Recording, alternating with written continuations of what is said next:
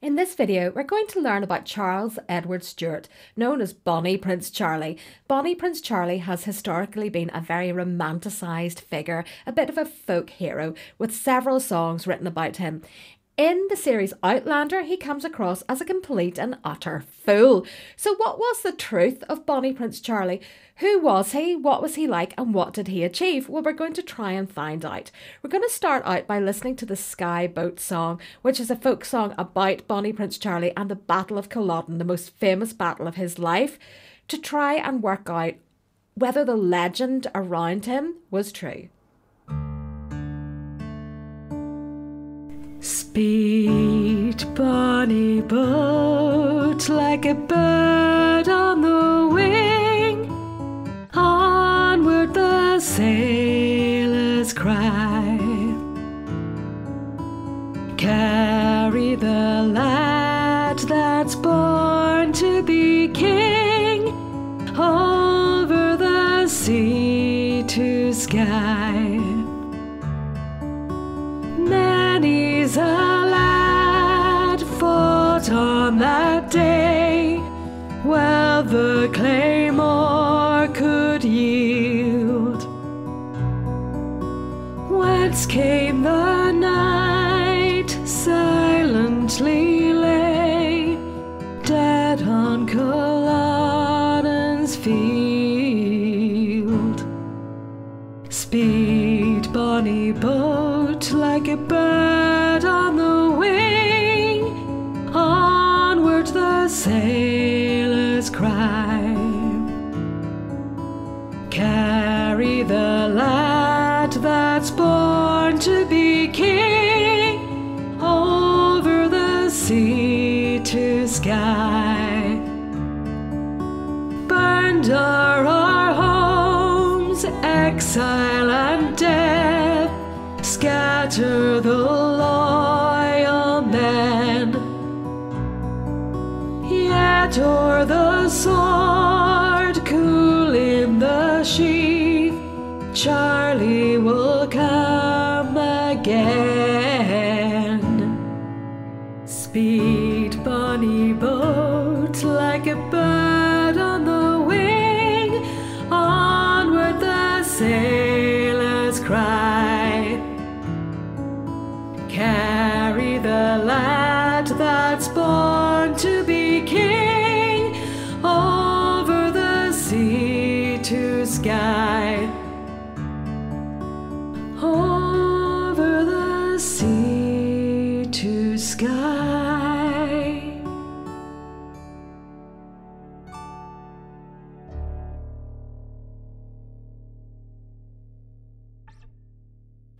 Charles Edward Louis John Casimir Sylvester Severino Maria Stuart, that's quite a mouthful, was born on the 20th of December 1729, and he lived until the 30th of January 1788. He was the eldest son of James Francis Edward Stuart, who was the son of James VII of Scotland and II of England, who had been deposed in the Glorious Revolution of 1688. He had been king, and he had been accused of overstepping the mark with how he used what were called dispensing powers. In other words, he dispensed with acts of parliament and so was considered to be autocratic. And another problem that people had with him was that he was Catholic, and many members of the public and members of parliament at that period in history did not want to see a Catholic on the throne. So Bonnie Prince Charlie, as he later became known, and that's much easier to say than his full name, aimed to restore the thrones of Great Britain and Ireland and become Charles III. During his lifetime, he was referred to as the Young Pretender, with his father being the Old Pretender, and he was also known as the Young Chevalier. The Cavaliers, or Knights of course, being the royalist side in the English Civil Wars. He's remembered for his 1745 Jacobite uprising, known as the 45 Rebellion, and his crushing defeat at the Battle of Culloden in April 1746.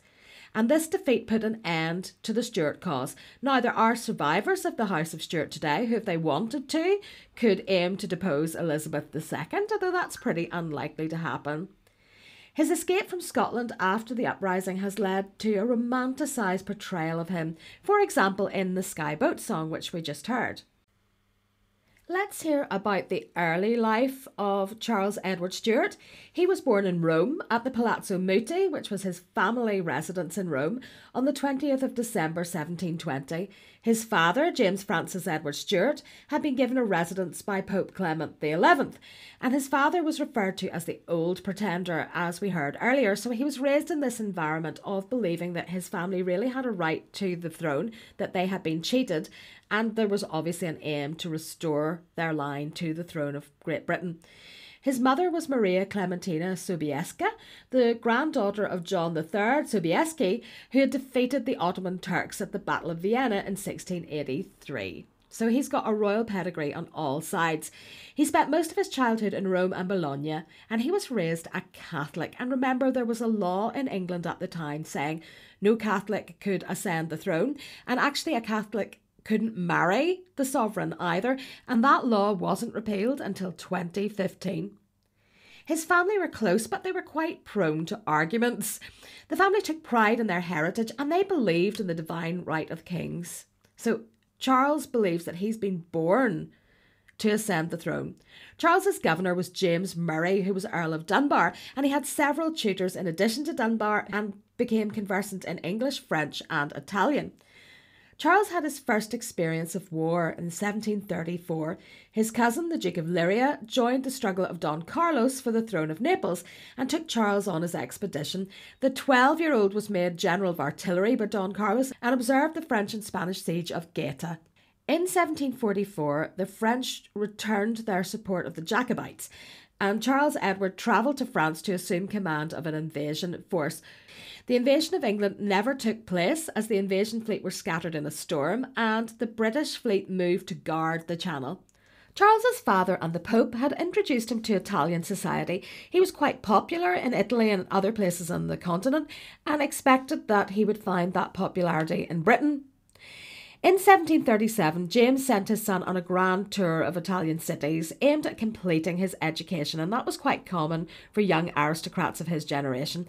As I mentioned, his family was held in high regard in Catholic Italy, and he was treated with respect on this tour. James had banked on foreign aid to help him recover the throne, but Charles realised that rebellion with no foreign aid might ultimately be necessary. So let's talk about the legendary uprising of 1745. Charles was named Prince Regent by his father in December 1743 with the authority to act in his father's name, so he is now the one whose job it is to claim the throne back.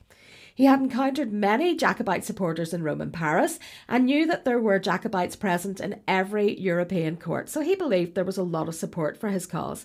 He corresponded and made plans to further his family's cause, and in mid-1745 he led a rebellion supported by the French to place his father on the throne of Great Britain and Ireland, and he raised funds to fit out warships. He landed with 7 companions at Skye in the Outer Hebrides on the 23rd of July 1745. The clan leaders there did not receive him warmly, and he headed to Loch nan Uv. The promised French fleet was badly damaged in stormy weather, and so he needed to raise an army in Scotland, and many Highland clans still supported the Jacobites, and these included both Catholics and Protestants, because the Stuarts had been the royal family of Scotland before Henry VII's daughter, Margaret, the sister of Henry VIII, married James IV of Scotland, and then after the death of Elizabeth I, James VI of Scotland became James I of England and united the realms, although not in one united kingdom at that point. They were still 2 distinct countries with their own parliaments. By the time that Bonnie Prince Charlie launched his uprising, they were one country because the Acts of Union had been passed during the reign of Queen Anne. Many of the clan chiefs tried to discourage Bonnie Prince Charlie, but he gained the support of Donald Cameron of Lochiel, which gave him enough resources to start a rebellion. On the 19th of August, he raised his father's standards at Glenfinnan, thus declaring war, and marched towards Edinburgh. The British commander, General Sir John Cope, marched to Inverness and left the South Country undefended. Edinburgh surrendered quickly. Sir John Cope brought his forces by sea to Dunbar. Charles defeated the British army at the Battle of Prestonpans on the 21st of September 1745. So the folk song Johnny Cope records this battle, and at this point things were looking good for the Stuart cause. In November, Charles marched south with 6,000 troops. He took Carlisle and got as far as Swarkston Bridge in Derbyshire. Little support materialised from the English or the French, though, and the British were amassing large forces, so Charles's council returned to Scotland. Much to his dismay, he didn't agree with that move. The Jacobites marched north and won the Battle of Falkirk Muir before resting at Inverness. The youngest son of the then King, George II, Prince William, Duke of Cumberland, pursued them and engaged them at the Battle of Culloden on the 16th of April 1746. General Lord George Murray had tried to warn Charles not to fight on flat, open and marshy ground, which gave the advantage to the enemy who had superior firepower. Charles basically completely ignored him. He was determined to fight this battle. He wanted his family back on the throne of Great Britain. He commanded his army from behind the lines and he couldn't properly see what was happening. He hoped that Cumberland would attack first and so positioned his men where they would be exposed to the British Royal Artillery. He realised that was a mistake and ordered an attack, but the messenger he sent was killed before the message could be delivered and there was a bloodbath. The Jacobite advance was disorganised and the men charged into musket fire and cannon fire. It had no hope of success. In fact, it lasted about an hour, and between 1,500 and 2,000 Jacobite soldiers were killed and 300 government troops. The Jacobites actually broke through the lines of the redcoats in one area, but a second line of royal soldiers shot them down and the survivors fled. Cumberland was nicknamed the Butcher by the Highlanders as atrocities were committed in his search for surviving Jacobite soldiers who, when they were found, were treated very harshly, as were their families. Murray led a band of Jacobites to Ruthven and planned to continue fighting.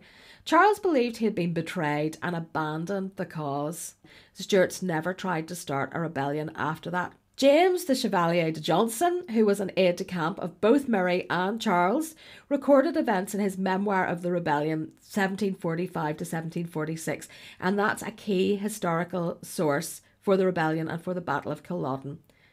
Charles's flight from Scotland is commemorated in the Skye Boat Song, which we heard, which was written by Sir Harold Edwin Bolton around a century after it happened. It was not written to be the theme tune to Outlander, just for that. Another song, Mo Gillamara, My Gallant Darling, by Sean Cherrick MacDonville, was also written about the Battle of Culloden, and that is an Irish folk song. Charles stayed just ahead of the government forces in his famous escape, heading to the Scottish moors. He was aided by many Highlanders and nobody turned him in, even though there was a massive reward on offer, £30,000, which I can't find a modern equivalent to that, but it was a lot of money. The pilot Donald MacLeod of Galtragill helped him, and Captain Con O'Neill took him to the island of Benbecula. Then the famous Flora MacDonald disguised him as her maid and gave him the name Betty Burke to save him and to get him by boat to the Isle of Skye. He then caught the French frigate L'Heureux, which ironically means lucky or happy, and sailed to France in September 1746. He actually stayed on the continent for the rest of his life, apart from one clandestine trip to London. Louis XV of France welcomed him warmly, and he was a popular hero in Paris. His brother Henry became a cardinal, thus renouncing his claim to the throne, and Charles was infuriated by this and cut off his father, who had supported his brother's decision. He never saw his father again. Bonnie Prince Charlie's escape and the Battle of Culloden are the stuff of legend, but what happened to Charles after the Rising? What did he do for the rest of his life? Well, let's find out. Charles had numerous affairs in France, including one with his first cousin, Marie-Louise de la Tour d'Auvergne, who was the wife of Jules, Prince of Guémené. They had a son named Charles, who lived from 1748 to 1749. Charles Edward was expelled from France in 1748 under the terms of the Treaty of Aix-la-Chapelle, which ended the War of the Austrian Succession. Charles lived for years in exile with his Scottish mistress, Clementina Walkinshaw, whom he had met during the rebellion while he was in Scotland. They had a daughter called Charlotte, the female variant of Charles, of course, who was born in 1753. Charles had developed an alcohol abuse problem after the rebellion and was difficult to live with, and Clementina left him, taking their daughter at the contrivance of James Francis Edward Stuart, Charles's father. Many Stuart supporters suspected Clementina of spying on behalf of the Hanoverian government. Whether that was a rumour or there was any truth to it, I cannot say. It seems unlikely. After his defeat at Culloden, Charles realised that a Catholic could not take the crown of Great Britain. It wasn't going to happen. So he announced that he was willing to convert to Protestantism, and that's why he took that clandestine trip to London. He took Anglican communion in London in 1750. During the 7 Years' War between Britain and France, Charles was called to a meeting with the French Foreign Minister, the Duc de Choiseul. He didn't make a good impression as he was combative and idealistic, completely unrealistic. So that's something that is portrayed in Outlander that may actually be true. He couldn't be argued with. Choiseul intended to invade England with 100,000 men and wanted Charles to supply a Jacobite force. It was Charles's last chance to seize the British throne, but he was thwarted in a naval defeat at Quiberon Bay and Lagos. Charles's father died in 1768. Pope Clement XIII had recognised James as King of England, but he didn't recognise Charles as king. On the 23rd of January, Charles moved into his father's residence, the Palazzo Muti, where he was born, and he married Princess Louise of Stolberg-Gedern in 1772. They moved to Florence in 1777, where he bought a residence known as the Palazzo di San Clemente, now known as the Palazzo del Pretendente, because Charles was a pretender, of course. He referred to himself as the Count of Albany and to his wife as the Countess of Albany, and that was a title given to the son of a King of Scotland. Louise left him in 1780, claiming that he physically abused her, and his contemporaries very much believed her story. She was having an affair with the poet Count Vittorio Alfieri. In 1783, Charles legitimised his daughter Charlotte, whom he'd had with his Scottish mistress. He also gave her the title of Duchess of Albany and the style Her Royal Highness, although she had no right to a place in the succession, even if the succession was restored to the Stuarts. Charlotte lived with her father in Florence and Rome for 5 years, and she survived him by only 2 years and died at Bologna in November 1789. So he spent the end of his life living with his daughter.